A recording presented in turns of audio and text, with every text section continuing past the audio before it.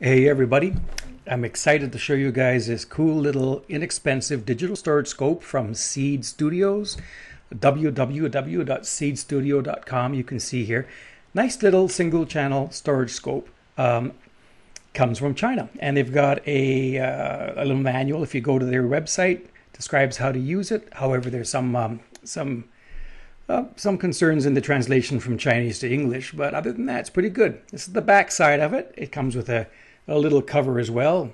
Keep it protected. Look on the side here. There's the power switch on the side, which is very important. Got a beautiful little color display right here. Some menu selection buttons on the side.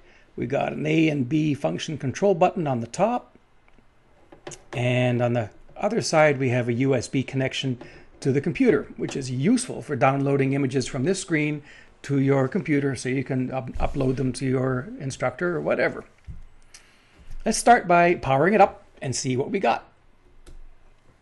Got a beautiful little splash screen, and we got a scope that shows up with two traces. This is only a single channel scope. We only have one channel coming in, and that channel is represented by this little line right here, but there's no signal coming in.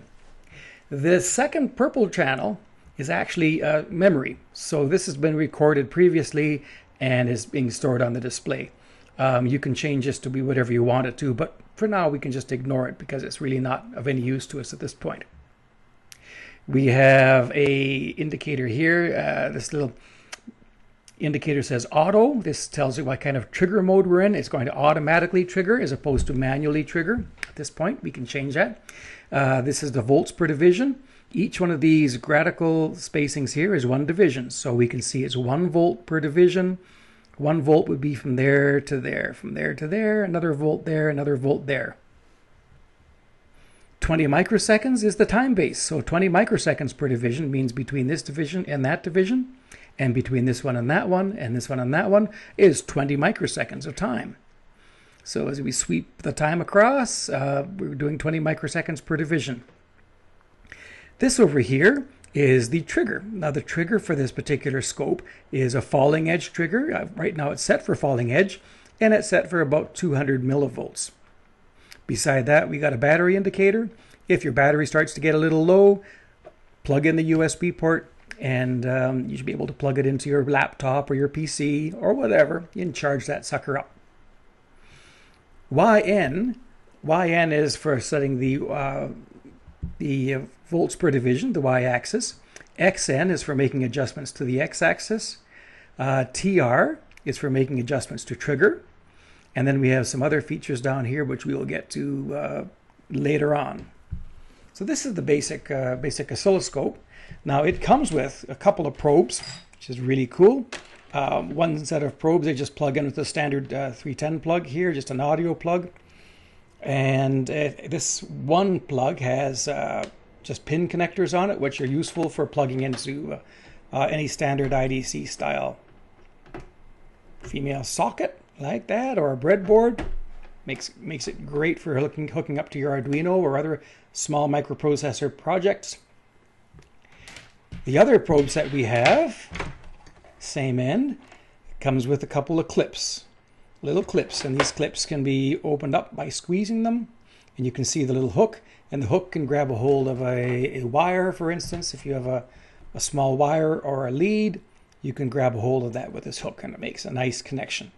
And there's two colors here, white, which is the positive lead, and black, that's the negative lead. So let's start by actually hooking it up to a simple signal and see if we can do some adjustments, make a sensible display. So I'm going to start by plugging it in. So you can see the probe connection goes into the top here. Plug in the probe connection. Right now you see a little bit of rippling going on here because we're getting some noise. I mean, if I was to touch my finger to this, I would probably be able to get even more noise. Now what we can do is take this and plug one side into ground, and the other side, let's plug it into frequency. So now you can see a non-triggered waveform showing up right here. Now my function generator, which is this Elenco trainer, is set to triangle wave. I'm going to set it to sine wave. You can see right here and now we have a bit of a sine wave. We can now set up the time base on this thing. So why don't we go to the up and down arrows? You can see the up and down arrows lets me select the menus that I'm going to be choosing. So if we go to YN and press OK, you're going to see we can now adjust the Y ranges, the probe attenuation, the fit range, the offset for Y. We can set 2 cursors or we can just hide it. So let's go to YN like we did. Where we go up to the YN, select OK, select OK, and let's choose the Y range. Now you see this is flashing over here. That tells you we can now set the Y range, and we'll do that with this particular control over here. This left and right arrow lets me set the range to whatever I want. It looks like if I set it for around 5 volts per division, I get the waveform, a reasonable size on the screen. Okay, let's go back into that YN selection, and you notice the waveform's a little low on the scope. I'd like to bring it up toward the middle, so let's do a little Y offset. So let's go down to the Y offset, and we'll select that one. And then we'll just move up like that. Oops. Go here, must have made a mistake. Choose Y offset, and then choose the left and the right arrows to raise it up. There we go. You can actually see the 0 volt line is showing up right here at the top. Now I can change my DC offset to bring that up closer to the top, or I can move my DC offset down to the bottom. So that's right about the middle, and that's probably where we want to have it. Now you'll notice that the display itself is still rolling, and we don't want to have it roll like that. So we'll fix that with the trigger. So we're going to move down to the trigger level. And now I selected trigger. And I'm going to select threshold. And now I can move the left and right arrows. Do you see that little arrow, that little line right here? That's a trigger threshold. And if I can put that threshold, go back here again, select trigger threshold. If I can move that threshold with these arrow lines into the waveform, suddenly the waveform syncs. It locks in. So you can see where the trigger crosses this radical here, the sweep starts.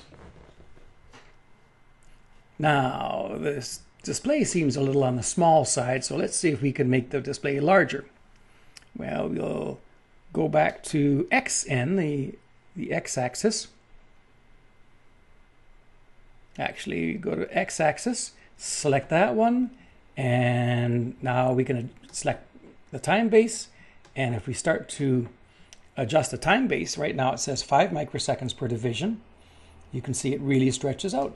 Now we have 10 microseconds per division. So from this point to this point, 10 microseconds. And now we're at 20 microseconds per division, so on and so forth. So I can change my time base to whatever I want to get whatever size wave I want.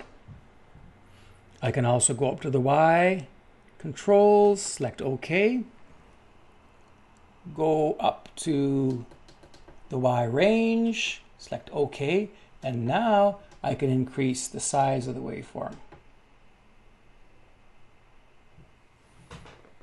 Okay, and there you have the basic operation of this little oscilloscope. You try it out. You can see if you can get various waveforms to trigger nicely on your display. We'll talk about measurements in the next video.